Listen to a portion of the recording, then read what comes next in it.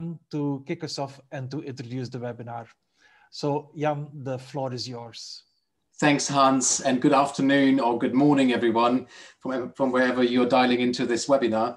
It's a very timely event, and the topic is very important in the current discussion around decarbonizing the energy system.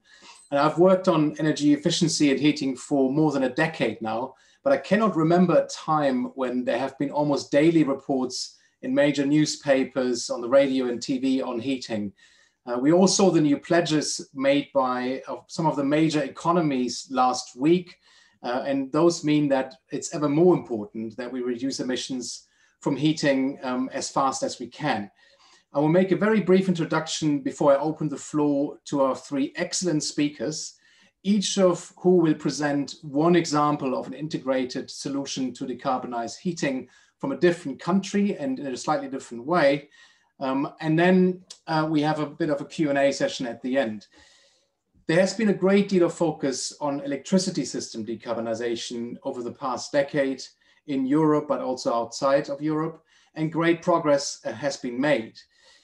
However, and that is really important, half of Europe's energy use is actually for heating, mainly buildings, and this is quite similar at the global level. And more of 3/4 of that energy is currently still from fossil fuels. So we have a long way to go and need to accelerate quite rapidly. It is now widely accepted that a shift from combusting fossil fuels to electrification, either through individual heat pumps or district heating systems coupled with electrification, is a key feature of decarbonizing heat, complemented by other low carbon heating sources. And this means in turn that the electricity system and the building sector will increasingly converge with significant load growth due to the electrification of heating. At the same time, we will see more renewables that are variable, such as solar and wind, which in turn means that we need to integrate both the demand and the supply side a lot more.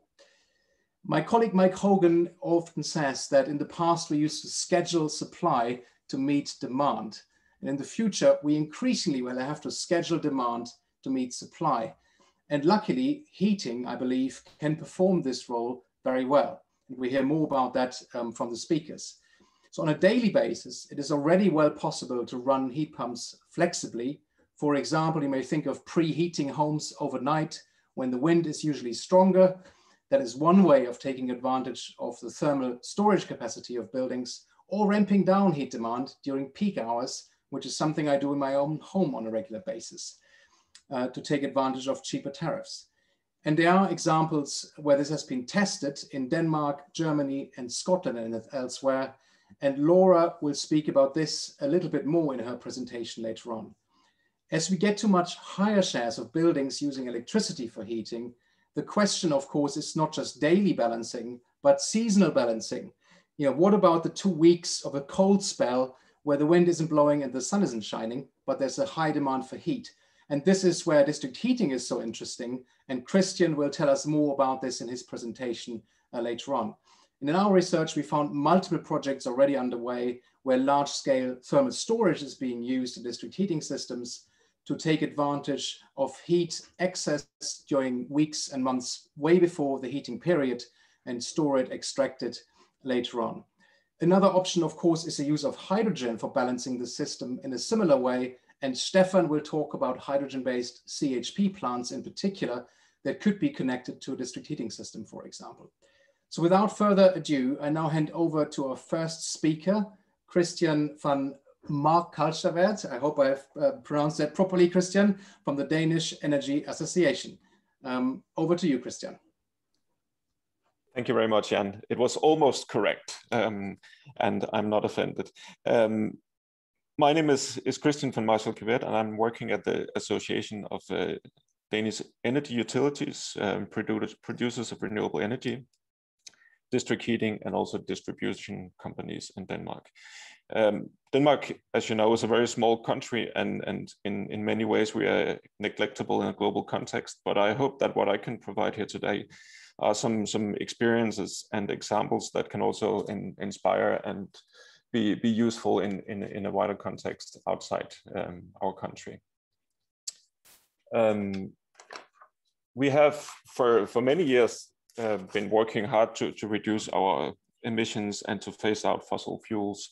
And what you see in the left-hand side of this slide is the graph of our total net emissions from 1990 and until today, and then a forecast until 2030. And what you see is that the reductions have been quite significant and that they will also continue until 2030.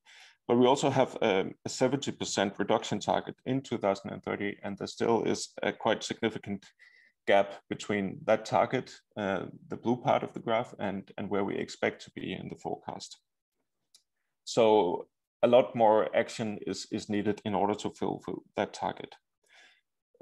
If we zoom into the electricity and district heating emissions in Denmark, that's what you see on the right-hand side. Oh, I don't know what happened there. I didn't do anything. Is it you, Hans, or who's controlling the slides?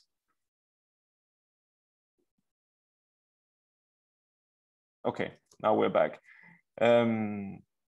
We see that the emissions from the electricity and district heating sector has decreased quite significantly. And this sector has changed from being a huge part of the problem, one of the major emitters, to becoming a key part of the solution. In 2030, we expect the emissions from this sector to be very close to zero. And we also expect that electrification will help a lot of other sectors reduce their emissions. That's direct electrification of heating and transport, but also indirect through electric fuels, for example, in the maritime industry and for trucks and so on. But this change will also change the way we run our energy system. And as Jan said in his introduction, we will be dealing with a completely new way of looking at power production and our demand. And we will have a very difficult task in balancing this green electricity system. This graph here shows how our power consumption will increase. That's the green graph. And actually, a very recent forecast presented this week will predict an even steeper increase in demand than you see here because of the electrification of, for example, transportation and heating.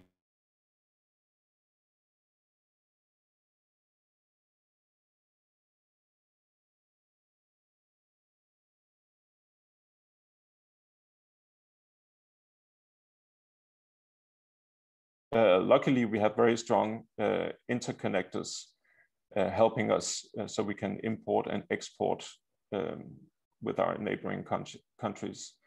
But flexible and price-sensitive demand is also needed. Just to give you an example, this slide shows a lot of information, but don't be too confused. I will talk you through it. If we start by the red graph, it shows the demand profile, and each of these red mountains that you see is 1 day. So that's the demand profile for 1 day, and in total you see 7 days in this graph. And what you also see is the production from different technologies in Denmark. The dark blue one is wind power, and the yellow is solar power. And you see that they go up and down quite rapidly. And from 1 day here, where you have almost zero production from wind turbines, the very next day you have more than 100% of your demand covered by wind. So this is and this is the picture from last year. In the future, that difference will be even more dramatic as the share of wind and solar increases. And as I said, import and export is what ensures the balance in the system today. The difference between the grid graph and the aggregated production is here imported, and here where the production is exceeding the demand, it's a net export to our neighboring countries.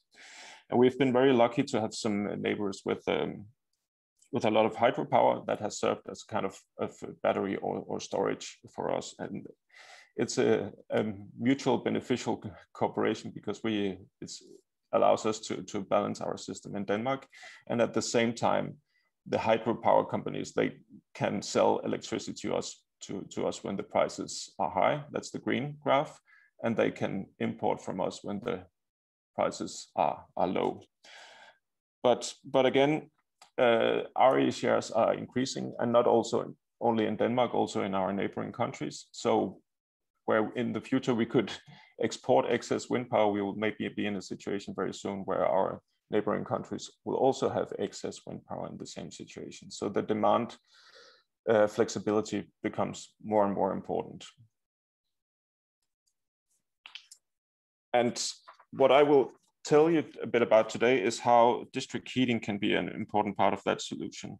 So first, I'll give you a little bit of background info on district heating in Denmark. It's a very popular form of heating.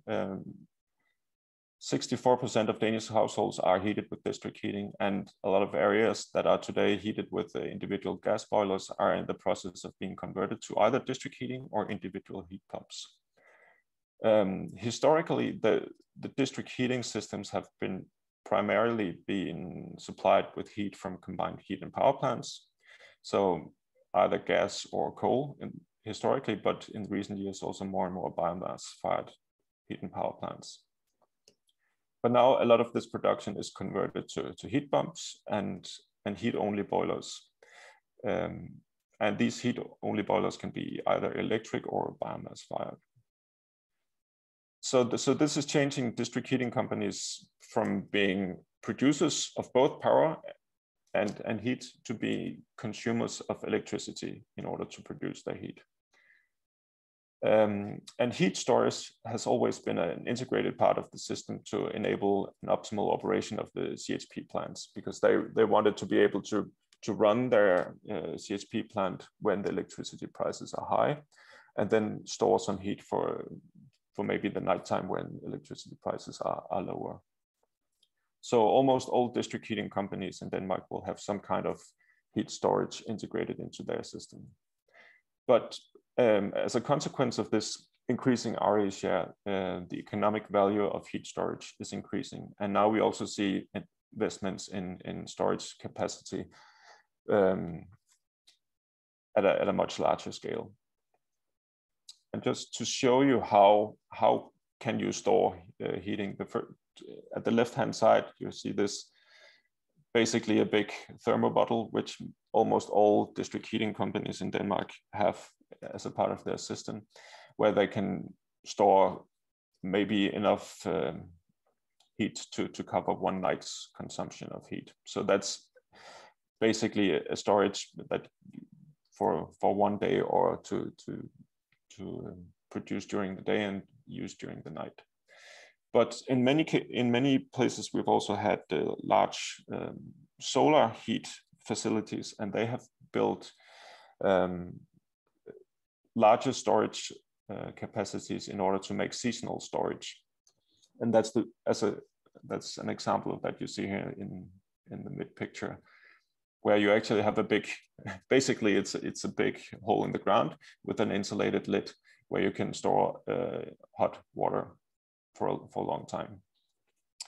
But these large scale storage systems are now also being built as a tool or as an investment in flexibility, not as a seasonal storage.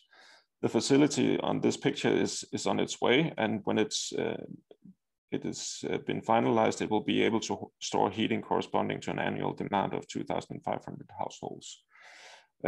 So it's rather big, and it's the intention that this facility should be used in connection with both heat pumps and surplus heat from industries and some electric boilers, and that they will use this facility to optimize the way they run their entire system. And to the right side, I also write that there's some thermal capacity in buildings, and I think that's also relevant to remember, because and I think that's also what Jan was talking about in his introduction, that there's actually a lot to gain from using this thermal capacity in buildings. And I know that in Finland, they have been experimenting with using artificial intelligence and using that to control the demand in buildings. And they showed that this could reduce the need for expensive peak capacity quite significantly. And I think the capacity in the buildings is also important to have here, just to note that this storage option is not only available in district heating systems, it can also be done for individual heat pumps if they are operated in an intelligent way. When these markets are developing, they are also becoming more and more complex. I think previously it was quite simple. You had the spot price, and you knew that when the spot price went up, you should lower your consumption and increase your production, and vice versa. But I think there are becoming more and more products, and maybe it's not so much the spot price that's important. It's the real economic value is in the ancillary services. And you also see more differentiated tariffs for using the distribution and transmission grid. So how to optimize your production and consumption of electricity as a district heating company becomes more and more complex. And some of the larger companies, they have the ability to handle this complexity. But in many cases, we are talking, at least in Denmark, about small companies that does not have the specialization to handle that. And that increases the role of aggregators, because aggregators can then help smaller companies optimize their production and consumption.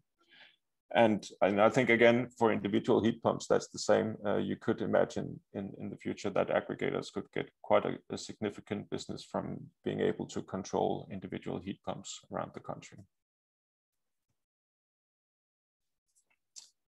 And my last slide here is a bit about the regulatory framework, because how do we get these things to work, and how do we make this potential available? And I think just a few words on how the system works in Denmark is that quite recently the electricity tax for heating purposes has been reduced to the minimum charge, and that has really kicked off the investments in heat pumps and electric boilers, both in the district heating companies, but also for heat pumps for individual households. And on top of that, those houses that are today heated with individual gas boilers, they can receive a quite significant subsidy if they convert either to an individual heat pump or to a district heating system. And in the latter case, the subsidy is given to the district heating company if they expand into new areas. But I think district heating is also expensive, it's capital intensive, and it requires a very long lifetime in order to earn back those huge investments. So it's also important to keep an eye on that and not build district heating everywhere, because it requires a quite densely populated area in order to be an economic attractable solution. And in order to ensure that the regulation in Denmark is requiring that the district heating projects can demonstrate that they are cheaper than individual heat pumps in order to be approved by the municipality. So that's a quite important part of the Danish regulation. And other than that, I think it's quite important to let the price signals from the electricity side kick through. And that's the spot price, it's the prices on ancillary services. And in Denmark, we also have something, I think it's rather unique to Denmark, we call it special regulation, but that's some products with a very huge value for large electricity consumers that can be flexible in their demand. And I think it's important to think of this not only as flexibility as a solution to balance production and demand, it's also a way to use the grid in the most optimal way, because with an increased electrification, we also foresee quite significant investments needed in the distribution and in the transmission system. But if you are able to postpone your demand for electricity to hours where the distribution and transmission grid is not under heavy pressure, that might also save some significant costs. So the distribution tariffs will also incentivize consumers to place their consumption where in hours where the grid is not so under heavy pressure. And so that's both the distribution tariff, but also connection charges should be reduced if you're able to reduce your load when asked for. And my last bullet here is something that I mentioned a bit before, that today in Denmark we have many small consumer-owned or municipal-owned district heating companies. And my question here is a bit to ourselves here in Denmark, if a consolidation and a more commercial ownership of the production units is needed in order to harvest the full flexibility potential. I think that's something that remains to be seen, whether these market opportunities that are quite significant, if they are also translated into a more flexible demand.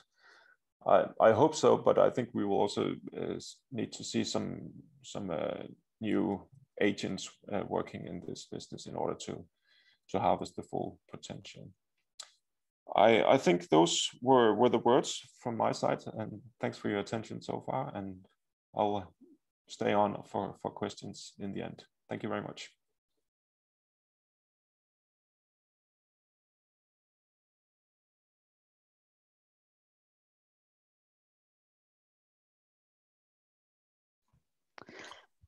Good afternoon, everyone. I'm Laura Glover from Delta EE. So thanks, Christian, for a great presentation. And just moving on to a more specific example of how heating can be used to help balance the electricity network.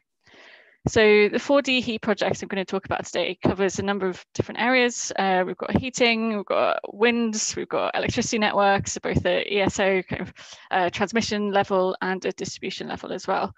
The main topic is how we can use residential heating to reduce some of the wind constraints that we have in Scotland. This is a joint innovation project funded by SSEN, so a distribution network operator based in Scotland, and the UK electricity system operator, National Grid, ESO. And we delivered it alongside our partners, Everose and Passive Systems, who helped with the analysis. Okay, so as I mentioned, wind curtailment is quite a big issue in the UK energy system at the moment.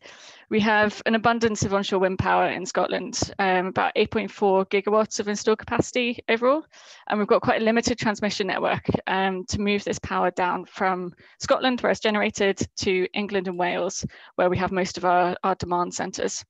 At present, these constraint costs are in the order of about £500 million per year, and it's expected to get far more significant over the next decade as wind deployment is going to rapidly outpace how quickly we can reinforce the transmission network.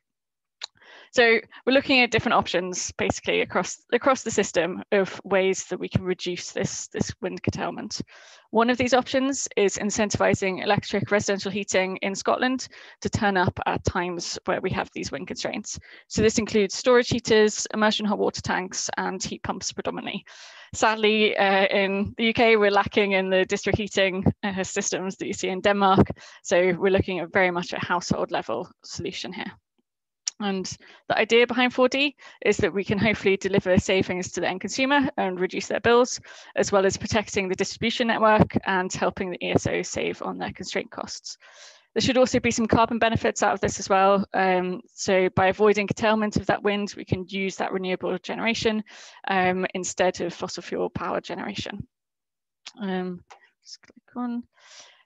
In terms of how we did this study, this was purely a desk-based research study, so no demonstration at this stage, but we used a range of different technical and techno-economic modelling techniques. Alongside this, we carried out a range of qualitative research as well, looking at the different routes to market for this sort of solution, as well as the customer attitudes towards residential demand response.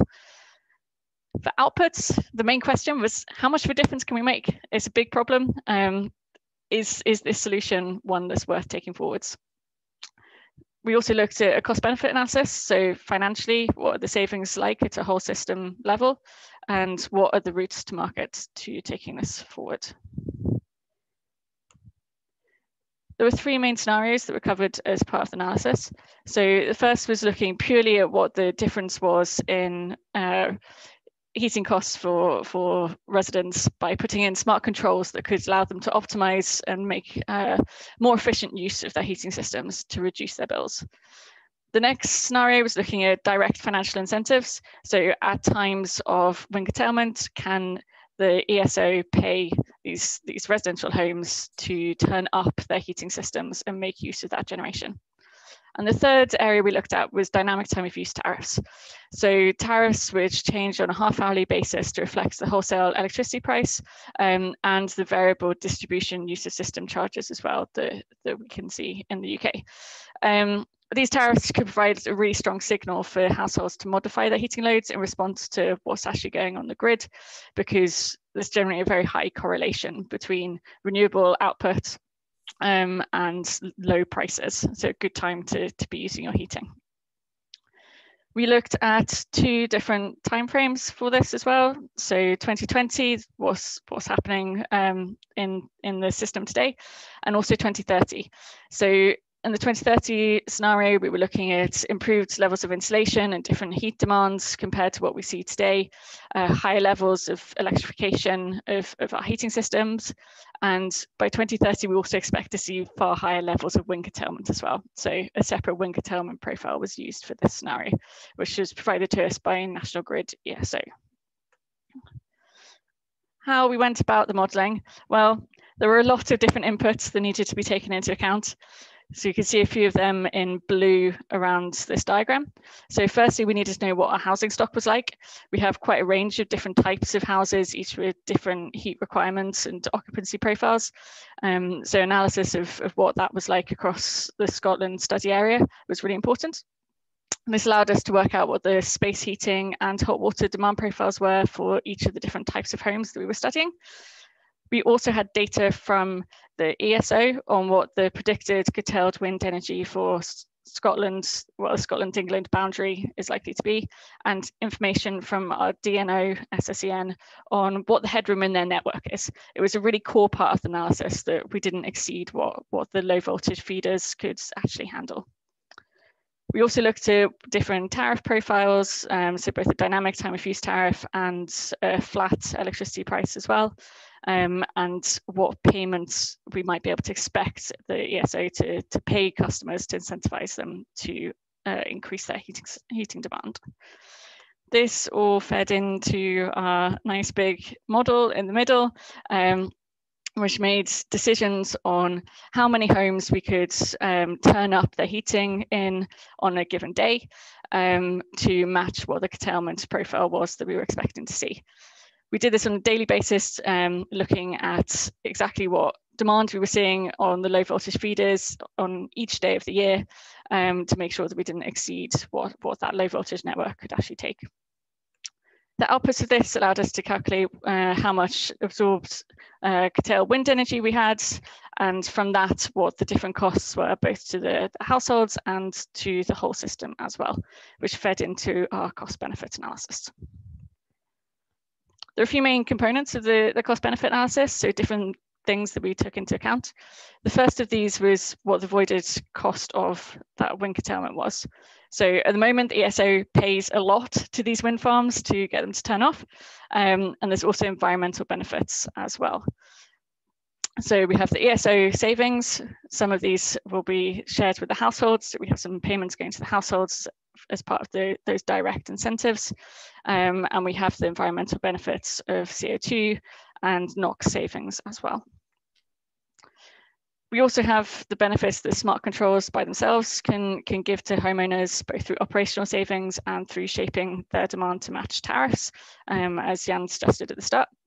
But also this has a bit of a cost associated with them. So we made sure we took that into account, both as the upfront capital costs, but also the ongoing operational cost of optimizing these houses as well, kind of assuming that there would be an aggregator involved in this process.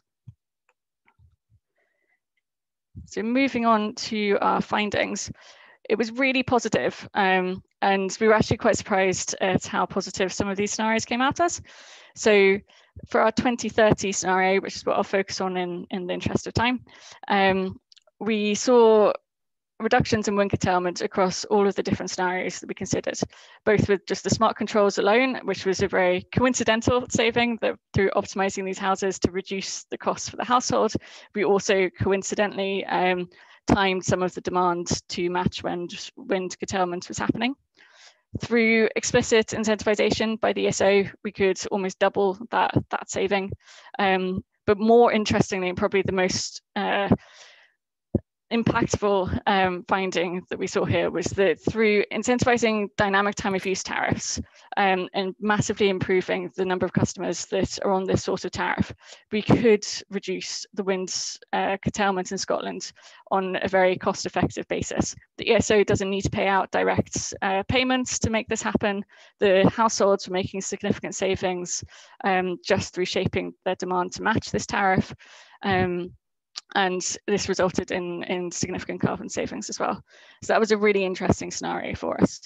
When we combined this scenario with an explicit ESO incentive as well, we were getting savings of about 500 gigawatt hours of wind curtailment being avoided, which equated to about 320, I think-ish, £1 million in our 10-year MPV that we had from our cost benefit analysis. So really, really positive. And yeah, we were actually quite surprised at how much this came out as. For reference, in terms of the benefits of those savings, for a typical household, some of these households were saving up to 18% on their annual energy bill compared to what they are without these smart controls and incentives. And just for that dynamic time of use tariff scenario alone, we were seeing savings in the order of 12 to 15%. In terms of conclusions for this, in our 2020 scenario, we were able to reduce wind curtailment by 17%. And by 2030, this had actually reduced to 9%, but that's because the amount of wind curtailment is massively increasing over this time, whereas the amount of heating is not to the same extent. We managed to save 213 gigatons of CO2 by 2030. And through the smart controls, improved customer comfort levels as well, which is a really key output.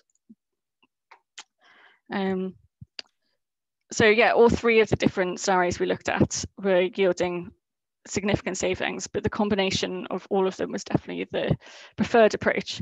So smart controls was underpinning both of the other two. And one of our key recommendations for our funding partners was to increase the rollout of these different types of control systems. In very recent news, there's a project called Energy Cloud in Ireland that I really wanted to do a shout out for in this presentation. Here, they're facing similar challenges to what we're seeing in the UK with high levels of renewable containment, with over £50 million worth of energy wasted in 2019 alone. This consortium is a social enterprise, it's a non-for-profit, which includes all the main stakeholders that basically need to be involved in making change happen. They aim to capture some of the surplus renewable energy and distribute it to the citizens in Ireland who are living in fuel poverty. So as part of this consortium, there's some of the major social housing landlords involved. We also have some of the big wind developers involved and the network operators as well. Houses are going to be fitted with smart heating control devices, which will activate for when there is renewable energy being curtailed in the system. And they're trialing this at the moment. So really exciting news from Energy Clouds, and it'd be great to see this rolled out more broadly across Europe and potentially even further afield. They're in early stages, but it seems to be going really well, and there's very high levels of buy-in across all of these different parties to make this work. So good carbon benefits and good social benefits as well. For further information on everything I've covered, there is a publicly available report, so you can dig into all of the detail. And I think that's going to be shared as part of the materials at the end as well. Thank you very much. And as Christian said, I will also be around to take questions at the end.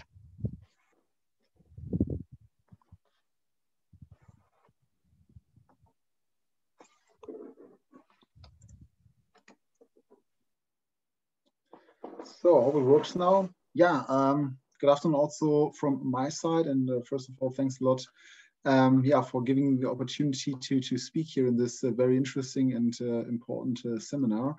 Like it was already said at the beginning, I will tell you something about hydrogen and how CHP fits into place.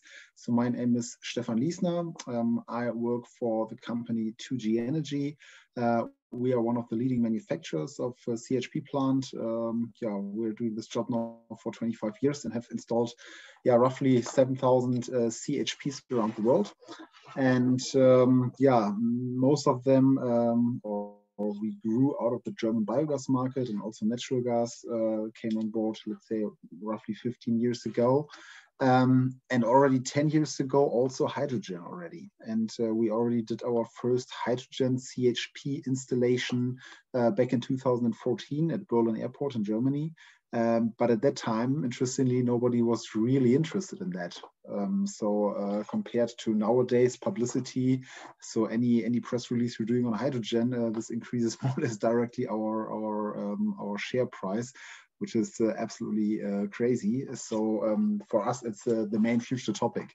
And since we have a product range between 20 kW and 4 megawatt, so it was already mentioned before that CHP, they fed district heating grids, but we have also with our small scale CHPs, we directly are connected to small hotels or to any homes or whatever, or homes with more flats or whatever, or small hospitals or whatever. So due to our big portfolio, we cover a lot of different applications.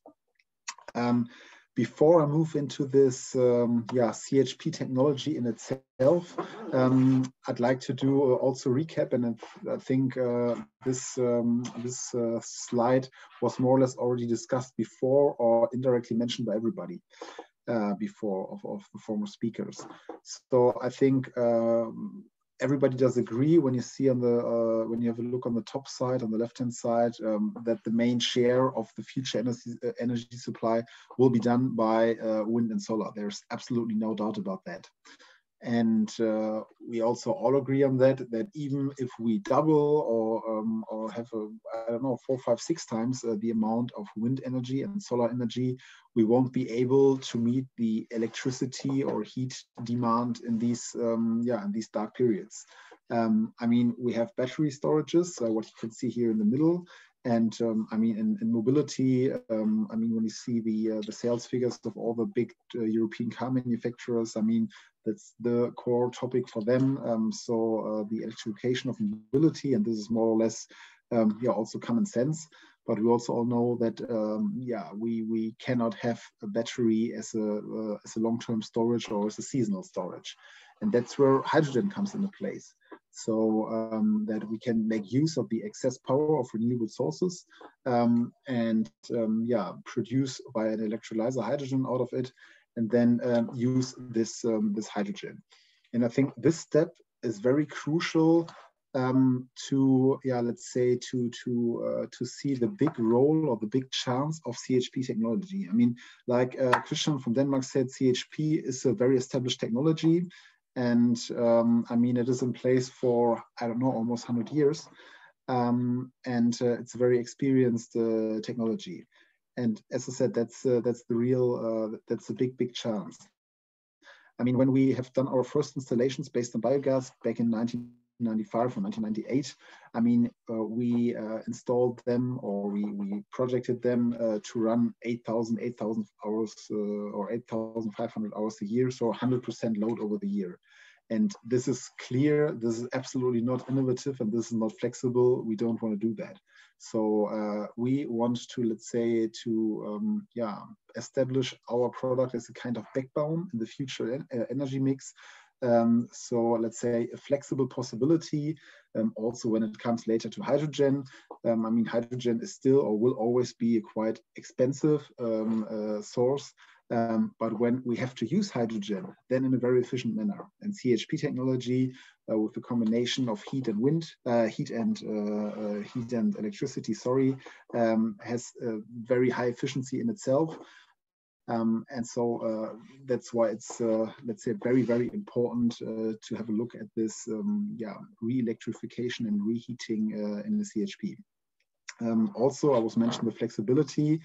I mean, there are lots of different strategies on a national level, on a European level. There's this Clean European Hydrogen Alliance, for example, but nobody really knows when is hydrogen available. So is it in 10 years, in 5 years, in 15 years? Will it be green hydrogen, blue hydrogen, gray hydrogen? Do we have to buy hydrogen from other countries or from other continents?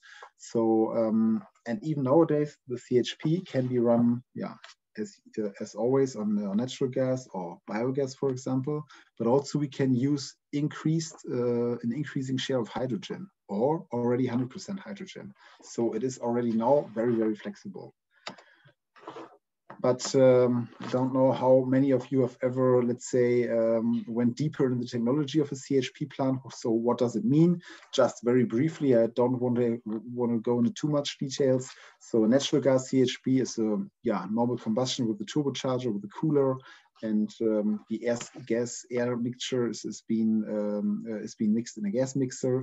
This doesn't take place in a hydrogen CHP. There you only compress and cool down the air, and the hydrogen, due to its physical characteristics, is being added only very close in front of the combustion chamber. So you can see this, how it works and how it looks like in real life. So you have this, we call them gas injection valves, very special material in order to cope with the physical characteristics of this hydrogen. So from, of course, it is engineering, but it's only very moderate engineering, let's say. So the difficulties between a natural gas CHP and a hydrogen CHP are not that big. And also, I was mentioning the flexibility several times already. A big chances that with the CHP plant you can react on the, let's say, further developments of the European, of the global energy world, and the development of the hydrogen availability. So this, for example, this project is in the south of Germany, and it was elected as CHP of the year. So where you have a combination on the right-hand side, the regular gas mixer for natural gas, and on the top also hydrogen, this hydrogen rail. So we have a combination. So with an increasing, or year by year, the amount of available hydrogen increases here at this project. And so the amount of hours where the system runs on hydrogen is continuously increasing. And we have our CHPs designed in a way that up to 40% they can run, each natural gas CHP can run with a 40% share of hydrogen, and above that we have this hydrogen execution. Also, very important point, of course, everybody wants to avoid stranded investments, and especially in Europe or also in Germany, there are already nowadays customers who say, okay, I want to be climate neutral, or at least I want to improve my energy efficiency. I want to invest in a CHP, but is it really sustainable? So each natural gas CHP which is being installed today can be retrofitted for the use of hydrogen, or with the use of hydrogen tomorrow. So that's why we always say today natural gas, tomorrow hydrogen. You don't have any stranded investment with the CHP. And I'm pretty sure that the question of cost will come. So I can say that in advance. At around 15% of the initial invest, you can add, and then you can make hydrogen CHP out of a natural gas CHP. So it only depends on the availability of hydrogen. those are some example projects we have already installed. So for us, it's not only a case study anymore. We have real projects and business cases.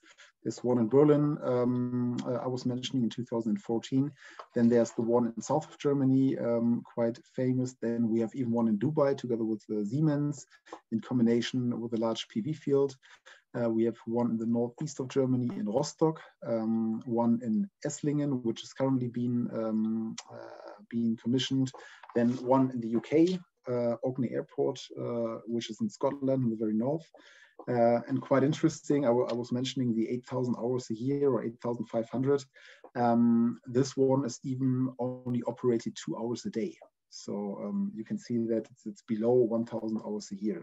So the whole business case of a CHP changes currently. Here, I don't want to elaborate too much on that, and everybody's getting the slides afterwards anyway. So that's a typical, let's say, project we're currently doing, such as in Esslingen, for example. So where the CHP is only part of an entire solution. So there's a big entity, the university. You have several residential buildings. You have a local solar wind part. You have an electrolyzer, a small CHP storage. Part of it is even fed off the storage in the natural gas grid in order to make the gas grid greener.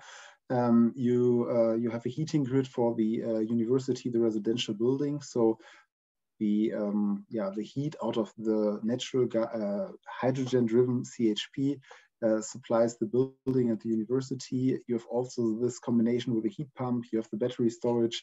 So that's a very, very innovative project. And we think that this is a concept, especially for dense populated areas, for big cities, which could work also in the future. So just a short summary of the product range. As already said, for us, it's not a case study anymore. For us, it's real life, it's real business, and we have 4-cylinder engines, 6-cylinder engines, 8 and 12-cylinder engines. So if anybody is interested, or if we get an order of, I don't know how many CHPs tomorrow, then it's absolutely no problem. There is no further R&D work which has to be done. So just a short summary maybe, CHP systems are part of the renewable energy storage solution in order to re-electrify the wind and solar energy stored in the gas system in a highly efficient manner. CHP systems are the natural partner technology for PV systems due to the complementary mode of operation, and they're system relevant and can cover the residual load highly efficient as required. Thanks a lot, and I think now I hand over back to Hans, and I'm happy for the questions.